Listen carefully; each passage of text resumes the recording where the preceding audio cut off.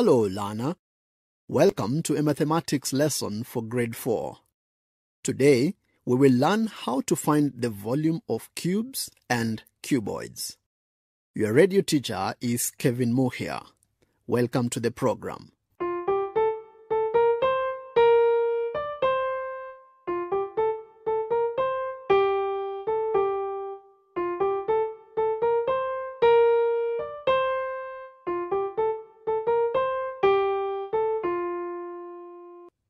Hello, Lana. Welcome to our Mathematics Grade 4 lesson. Today, we shall learn how to find the volume of cubes and cuboids. So get your book, your pencil, and your ruler.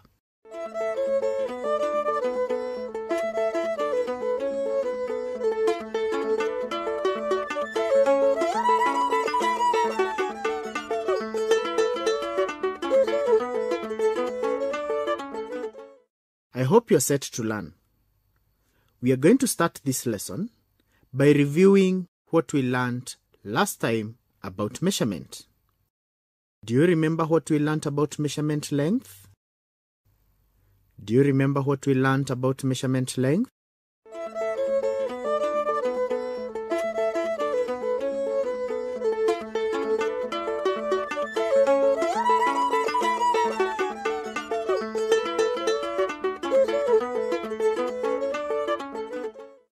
Very good.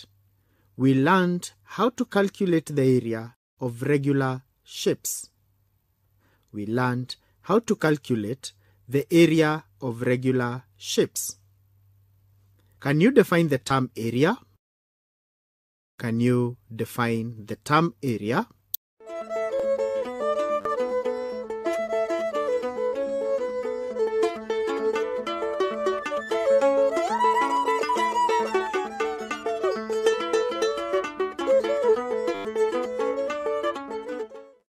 Area is the surface that is enclosed in a figure. Area is the surface that is enclosed in a figure. Can you remember how we find the area of a rectangle? Can you remember how we find the area of a rectangle?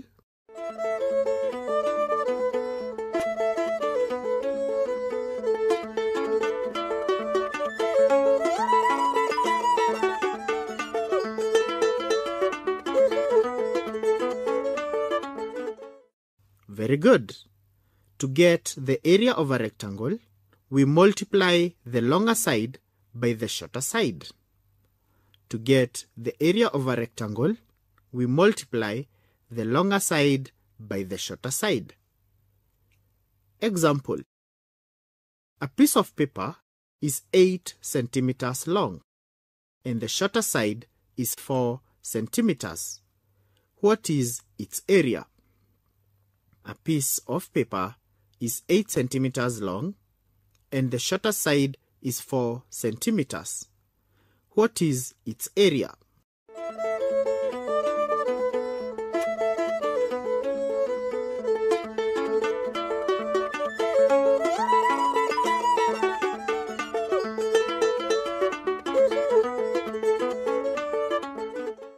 Very good.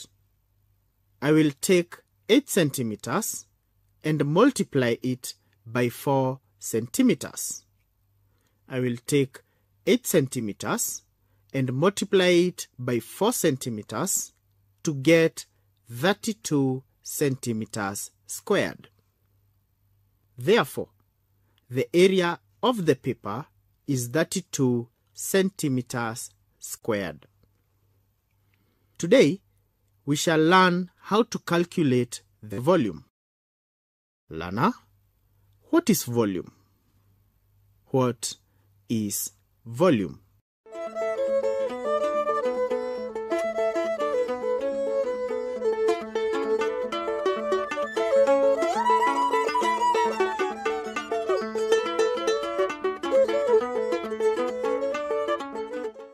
Volume is the amount of something inside a container. Volume is the amount of something inside a container. Also, Volume is the space occupied by a container. Volume is the space occupied by a container. At home, we usually put things on top of each other. At home, we usually put things on top of each other. That is called piling. That is called piling. In a shop, the shopkeeper usually piles the things he or she is selling. Lana, can you list some of the things a shopkeeper piles in the shop? Can you list some of the things a shopkeeper piles in the shop?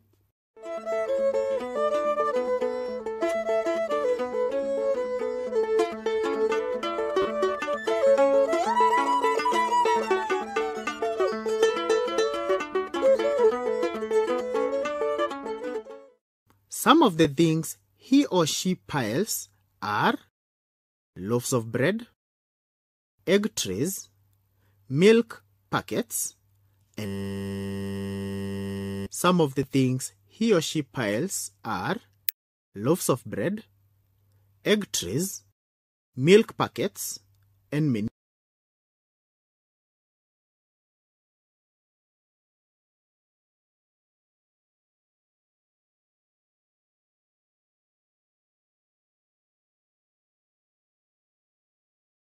more. When piling the items, we usually put them in layers.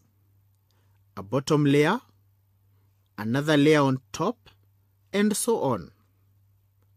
Some of the items we are piling are in form of cubes and cuboids. Some of the items we pile are in form of cubes and cuboids. Can you tell the difference between a cube and a cuboid? Can you tell the difference between a cube and a cuboid?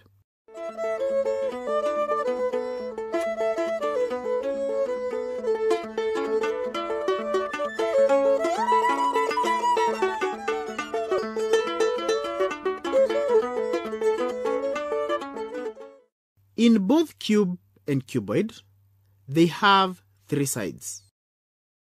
A layer, which forms the height, rows, which form the length, and the columns, which form the width. They both have three sides.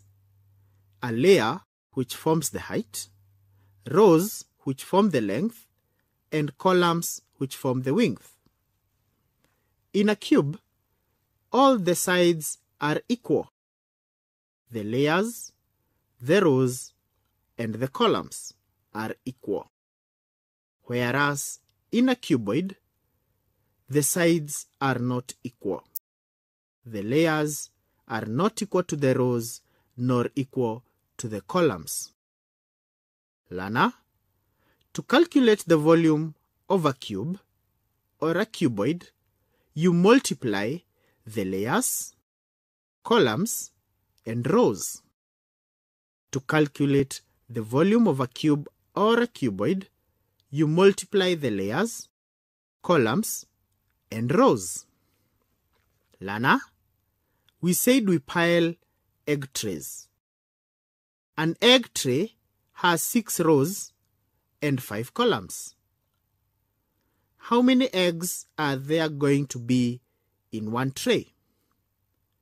An egg tray has 6 rows and 5 columns. How many eggs are there going to be in one tray?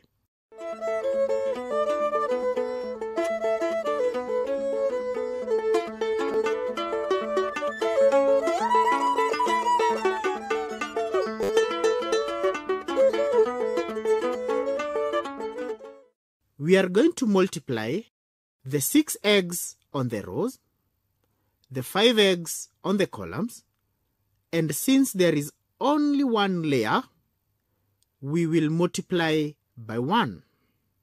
We are going to multiply 6 eggs on the row, 5 eggs on the column, and since there is only one layer, we will multiply by 1 to get 30 eggs.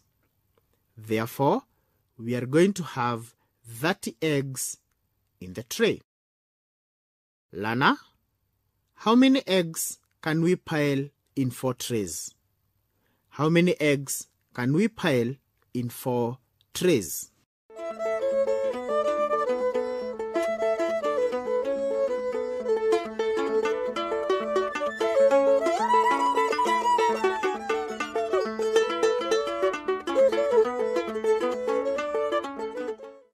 Did you calculate the number of eggs we are going to pile in 4 trays?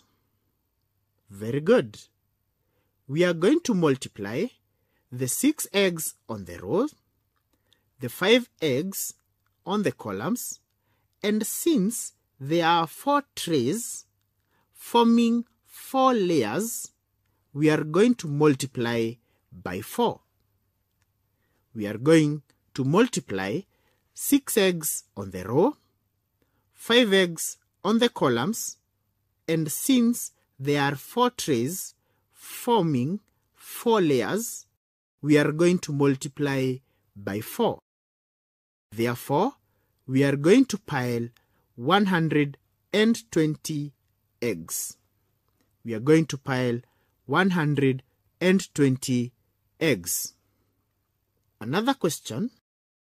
In a milk carton, there are 4 rows of milk.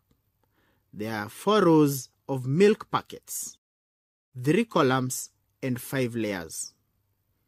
In a milk carton, there are 4 rows of milk packets, 3 columns, and 5 layers. How many packets are there in that carton? In a milk carton, there are 4 rows of milk packets, 3 columns, and 5 layers. How many milk packets are there in that carton?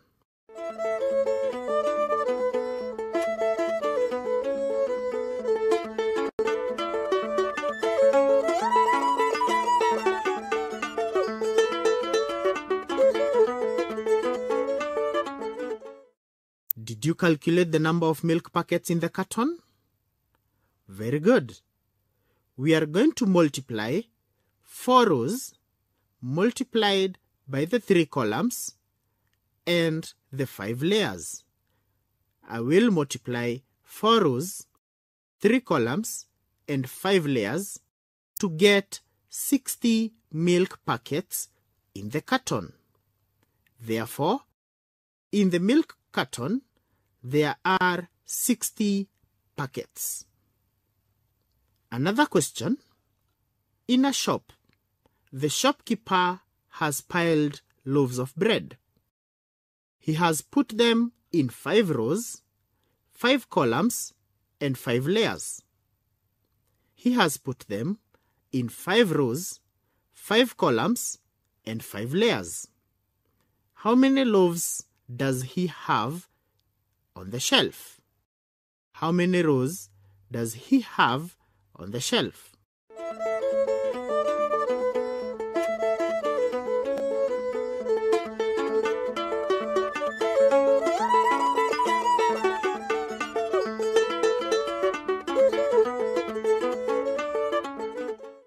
Very good. We are going to multiply the 5 rows, 5 columns, and the 5 layers. We are going to multiply the 5 rows, 5 columns, and the 5 layers. Therefore, the shopkeeper has 125 loaves of bread on the shelf. The shopkeeper has 125 loaves of bread on the shelf. Now, Lana, practice piling some of the items you can get and calculate the volume. Practice piling some of the items that you can get and calculate their volume. Example of items you can use are used matchboxes or small cartons. That was our lesson today, where we have learned how to calculate the volume of cubes and cuboids.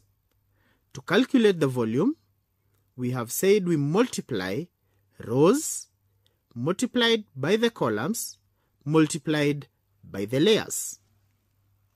That is the end of our lesson today. Goodbye. Hello, learner. Welcome to a mathematics lesson for grade 4. Today, we will learn how to find the volume of cubes and cuboids. Your radio teacher is Kevin Mohia. Welcome to the program.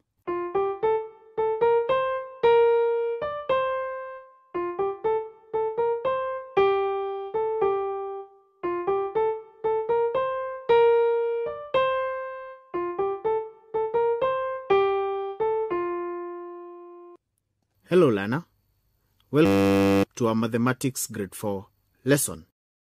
Today, we shall learn how to find the volume of cubes and cuboids. So get your book, your pencil, and your ruler.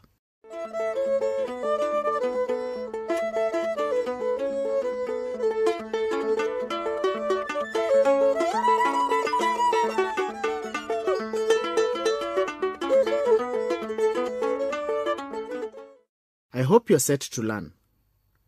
We are going to start this lesson by reviewing what we learned last time about measurement. Do you remember what we learned about